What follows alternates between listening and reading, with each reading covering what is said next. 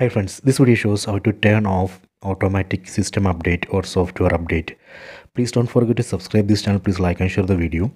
Go to settings, tap on the settings app icon. Go down, go to system updates. Here you can see smart updates. Right now I have enabled smart updates.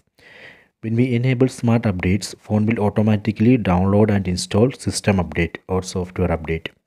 If you don't want this feature, you can just tap here and disable. Then tap on turn it off. Done. So after this, phone will not automatically download and install software update. Later, if you want this feature back, you can again come here. Then just tap here and enable it. Done. Then go back, see it's enabled. So this way we can turn off and on automatic system update. I hope you have enjoyed this video. Please subscribe this channel. Please like and share the video.